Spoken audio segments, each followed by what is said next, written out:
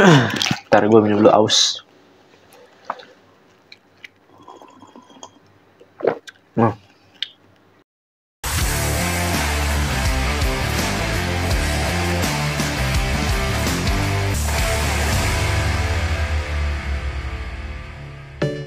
Hey, what's up guys, welcome to MFX, you are now watching me again. Kali ini gue mau ngebahas 10 lagu teratas yang ada di Spotify gue.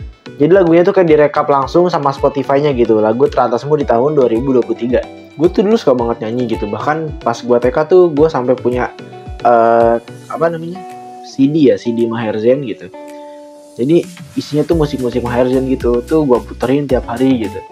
Insya Allah, Insya Allah, Insya Allah, we'll find the way. Terkan gue bisa nyanyi kan? Ya walaupun dikit gitu kan, agak butan ada dikit tapi masih bisa lah. Jadi emang gue suka musik gitu dari dulu gitu ya. Oke, kita langsung masuk ke lagu teratas di tahun 2023 ala gue. Kita mulai dari nomor 10. Di urutan ke-10 ada lagu Happy dari Pharrell Williams. Because I'm happy clap alone and if you feel like a room without the roof. Itu lagunya hype kalau nggak salah tuh pas ada film itu ya, film Despicable Me kalau nggak salah ya. Itu emang asik sih lagunya, happy gitu, tentang happy gitu. Pokoknya ya lagunya tuh bikin happy gitu, jujur emang iya bikin happy gitu. Kayak gue joget-joget sendiri gitu di kamar gitu kan. Tapi emang lagunya tuh overall enak banget gitu.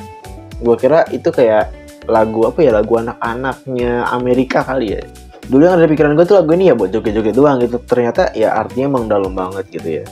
Secara nadanya juga enak gitu kan. Because I'm happy clap alone if you feel like a room without a roof. Oke, yang ke-9 ada lagu Titanium by David Guetta feat Sia. I'm bulletproof, nothing to lose, far away, far away. Dulu gue tahu lagu ini tuh gara-gara iklan Close Up.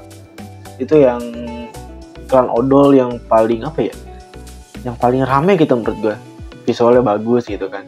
Kalau kita lihat iklan odol Pepsodent gitu kan, dia kan kayak ngejelasin segala macam gitu kan. Tapi kalau Close Up tuh ya yang ngejual menurut gue dari lagu itu pada zamannya gitu. Pas tahun 2016 kali ya.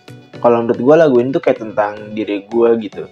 Pokoknya dalam sih, artinya gue sendiri jujur ngejelasinnya tuh susah gitu ya. Tapi lagu ini tuh bener-bener enak banget. Lanjut ke nomor 8, yaitu ada lagu Bebas yang new version ya.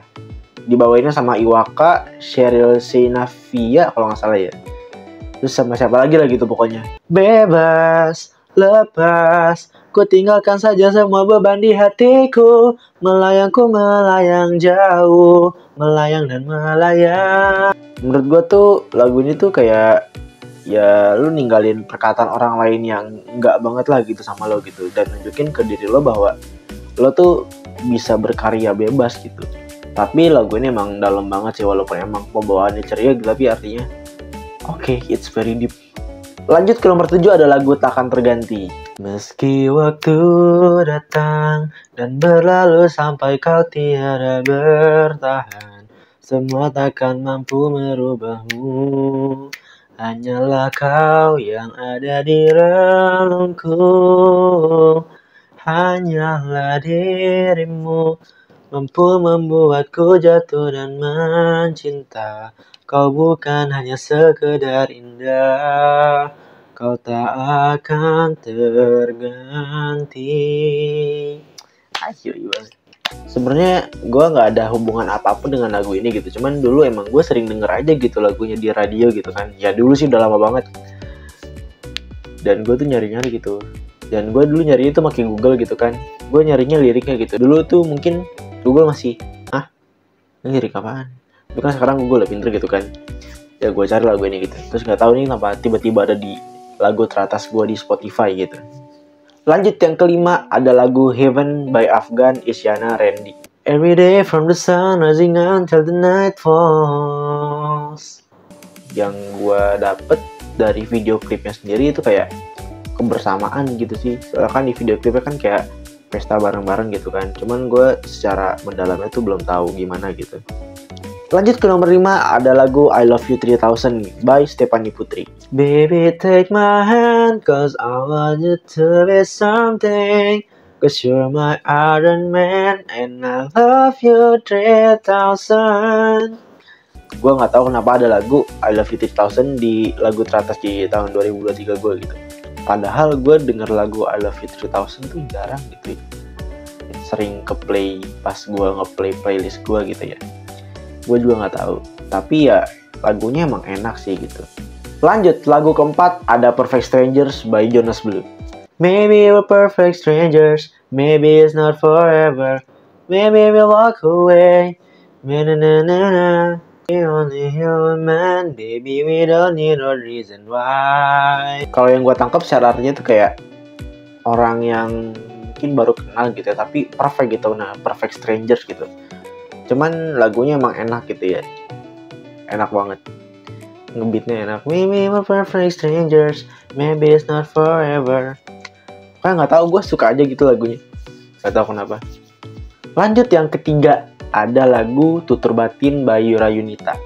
Tutur batinku takkan salah, silakan pergi, ku tak rasa kalah. Kalau lagu Tutur Batin tuh menurut gue tuh kayak tentang diri gue gitu. Even gue gak sempurna gitu, tapi gue bakal mensyukuri apa yang ada di diri gue gitu. Ya sama kayak liriknya, aku tak sempurna akan kurayakan apa adanya gitu. Jadi ya gue bangga dengan diri gue yang saat ini gitu. Itu jujur ngegambarin gue banget gitu lagunya. Even di mata orang gue gak sempurna, gak yang jago di bidang ini itu gitu, tapi gue bersyukur dengan diri gue yang saat ini gue bisa seperti ini gitu ya. Pokoknya lagunya tuh kayak bener-bener gambarin gue banget lah gitu. Lanjut lagu kedua ada Runtuh by Feby Putri and Fiersa Besari. Tak perlu khawatir, ku hanya terluka, terbiasa untuk pura-pura tertawa. Di lagu Runtuh ini gue tangkep adalah gimana orang berbohong pada dirinya sendiri dengan cara dia pura-pura bahagia gitu. Padahal dalam hatinya tuh kayak, ih gue pengen nangis deh gitu. Dan lagu ini relate banget buat pendengarnya gitu. Termasuk gue kayak, ih ini deep banget artinya gitu, dalam banget gitu. Kalau lu denger lagu lengkapnya tuh kayak, pokoknya enak banget lah gitu. Les urutan pertama nih adalah lagu Celengan Rindu by Fiersa Besari. Dan tunggulah aku di sana memecahkan celengan rinduku, berboncengan denganmu mengelilingi kota, menikmati surya perlahan menghilang hingga kejamnya waktu menarik paksa kau dari pelukku, lalu kita kembali menabung rasa rindu, saling mengirim doa sampai nanti sayangku. Apa-apa. Gue nggak tahu kenapa suka lagu ini gitu, tapi kayak enak banget gitu lagunya, kayak lagu-lagu senja banget gitu. Jadi yang gue tangkap dari lagunya tuh adalah kayak orang tuh pengen ngungkapin apa ya, rasa rindu dia gitu, yang mungkin udah LDR atau apa gitu. Apalagi pas ada versinya Feby Putri terus versinya Anet gitu, tuh enak gitu, pakai ukulele gitu. So oke guys, sekian aja video lagu Teratas di tahun 2023 lah gue. So jangan lupa buat like, comment, subscribe, share juga ke teman-teman kalian. So kita ketemu lagi di video selanjutnya. See you next video and goodbye.